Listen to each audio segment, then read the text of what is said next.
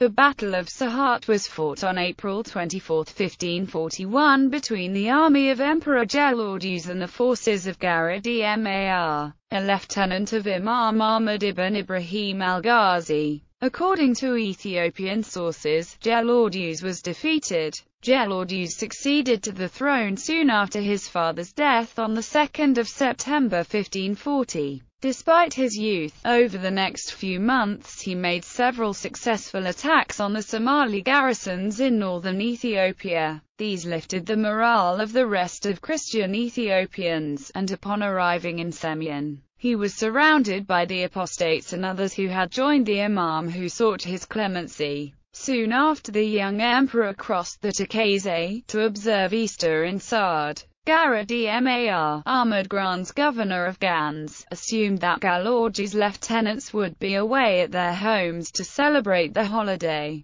so picked this date to strike. According to Bruce, these plans were quickly communicated to Gelawdewos, who was able to prepare his own response. According to Bruce, when Garad Emar approached Sard, he fell into an ambush Gelawdewos had prepared, and the governor's army was destroyed. However, Ethiopian chronicles state that Gelawdewos was defeated at Sahart. Regardless of the outcome, Gelawdewos retired back over the Takazi, although traditional account is that Gelawdewos retreated as far south as Shewa. Cf. Beckingham has produced evidence showing that the Ethiopian emperor fled far to the south, over the Abyei River into Gojam, then back over the Abyei to eventually reach Jindabret, lying south of the most southerly reaches of the Blue Nile, sometime after the 26th of May.